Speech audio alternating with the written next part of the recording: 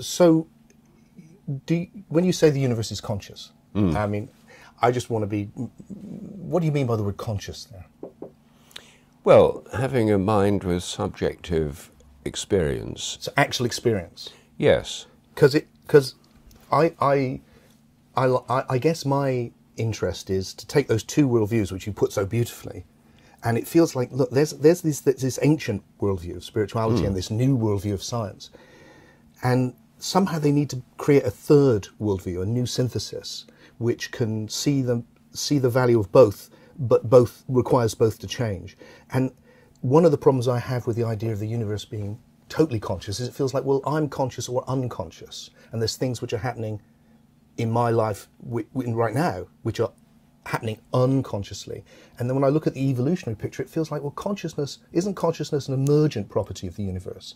Isn't it something else which is the ground? Why is it consciousness that's the ground? Or is in everything? How is a plant conscious? It's not like us. Well, the point is that if we take our own, we know more about ourselves than anything else in terms of consciousness. Yeah. And clearly our own consciousness is only part of our mental life. A vast amount of it's unconscious. Yes. And what's unconscious basically are habits. Yes. Now, my own view of how nature works, I mean, it's not shared by most scientists, but my own view is that the so-called laws of nature are more like habits that depend on a kind of memory within nature. When things become habitual, typically they become unconscious. Yeah. When you start learning to ride a bicycle, you have to think, you put your foot on a pedal, you push down, you hold the handlebars. Once you've learned it, you don't think about it at all. It's an automatic habit. When you're learning a new language, you search for each word and you have to think out the grammar. And but when you speak a language fluently, it just flows. Wouldn't that mean then that, I mean, I love that, by the way, and I want to talk a little bit more about that. I think that's an astonishing insight that you've just shared there.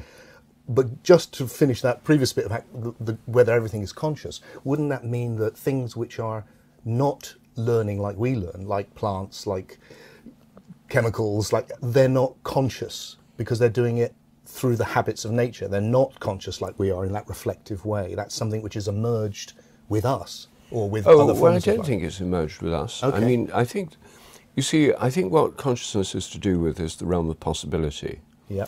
I think consciousness is about possibilities. Possibilities are not the same as actualities. Yep. And I think one of the great insights of the philosopher Alfred North Whitehead was that this aspect of possibility is something that happens all through nature. I mean, in quantum theory, the Schrödinger wave equation for an electron, which tells you what an electron's going to do, doesn't tell you what it's exactly going to do. It tells you all the possible things it could do. So there's a whole realm of possibility, even for an electron, which doesn't exist as a physical fact. Possibility is not a physical fact. As soon as the electron chooses, or as soon as a choice is made for it, or maybe at random, all those possibilities collapse down to one actual thing it does.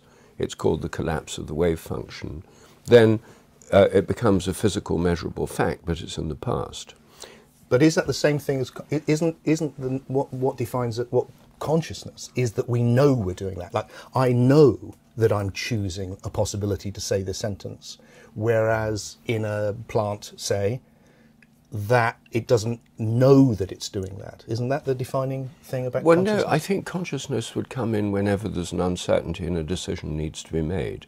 I think it's the ability to hold together possibilities and to choose among them. I think that's the function. Isn't the choosing the key? Do you think plants are choosing? Well, I think they might be. Okay. You know, when you have a tendril of a climbing plant sort of searching around for something to grip onto, you know, when it finds an object and wraps around it, it's searching a space of possibilities.